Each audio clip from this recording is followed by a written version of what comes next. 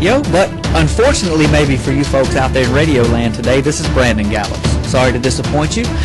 Filling in for my dad today. Again, thanks, Dad, for the opportunity, for the privilege of sitting in your seat today. We've had a good time so far. On the line with me right now is Mike Shoesmith. Mike, again, is the executive director of all things ppsimmons, News and Ministry Network. And we just had a pretty heavy segment the last go-around there. So maybe we can lighten the load a little bit here, Mike. But, you know, you can get on the Internet these days and you can find anything. And just because it's on the Internet, it's not true, I guess we would have to say. But around, and it's so funny because I just turned somebody on to some of these videos this week with the question, is Michelle Obama a man? So what does Mike Shoesmith say? I think it is true. It is true that there's very little difference between Michelle Obama, the First Lady, and basketball legend Patrick Ewing. There is very little. I mean, if you put a wig on Patrick Ewing, you could swear you were looking at Michelle Obama. Yeah. It is true. That is true. I've done the comparison. But, you know, Michelle Obama, she's not, I don't know. We got to love rejoices in the truth. And people send me, I'm waking up to free of them. And many of those emails have to do with the president and his wife and his family. And some of them have to do with this whole issue of Michelle Obama is really Michael Obama. And I got to say, I've looked over the evidence. I really have looked over the evidence. And I've examined it, and I have actually debunked most of it. In fact, you know, let's start with the finger evidence. Now, some people are saying that women,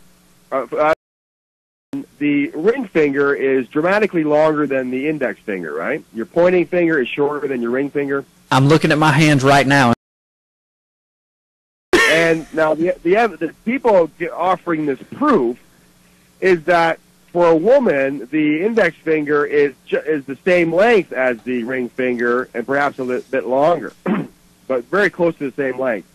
So because Michelle Obama's pointing finger, index finger, is the same length as her ring finger, or rather is quite a bit shorter than her ring finger, just like yours and mine, that is proof positive that she's a man.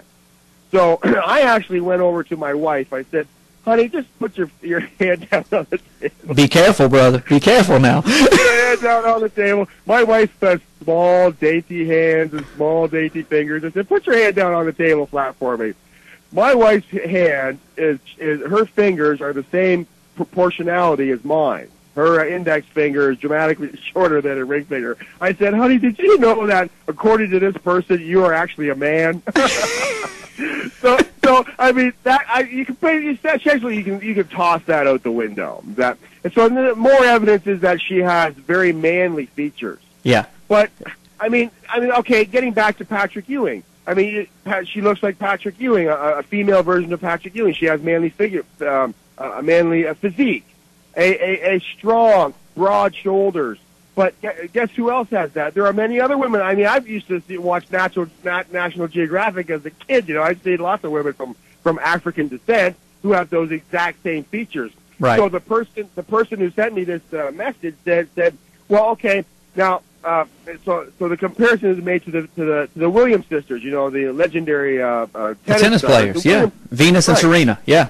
Right. Well, they're men too, by the way. Wow. Yeah. Okay. According to the evidence, they are also men, and the people who are promoting this Michelle Obama as a man are actually saying that the Williams sisters are men. Wow. They are saying they are making this conclusion that all women who have longer ring fingers than index fingers and who have broad muscular shoulders and who are very athletic, they're all men, by the way.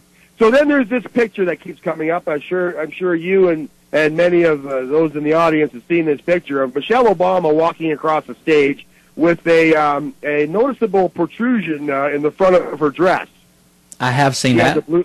She has a blue dress on. I'll be very careful how I say this here. Thank you. But that is given as evidence that she is hiding male parts under her clothing. Right. Now, Now, I have seen this picture. I've examined this picture. It sits quite high, higher than it ought to. And also, I've seen pictures of Michelle Obama in her casual attire, let's just say. And when Michelle Obama attends these gala events, she, before she puts on her dress, she puts on a certain type of accoutrement, let's call it, which sort of sucks everything in. You know, when you've had a couple of kids and you're in your 50s, you need a little help to bring everything back into the shape where God intended it. You know? A girdle.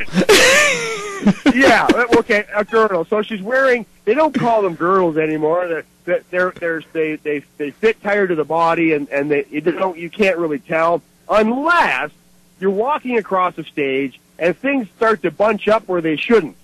And that is what we suspect, and other people suspect. That is what's happening with that dress, folks.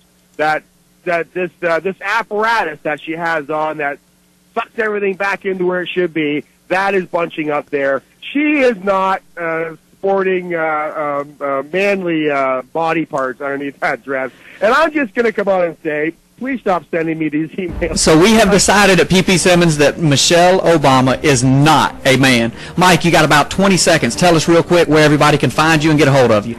Well, again, ppsimmons@live.com. Please cut out the Michelle Obama stuff, and I love you guys. PP Simmons, everywhere there is an internet connection. My name is Mike Shoesmith. We'll talk to you guys next week.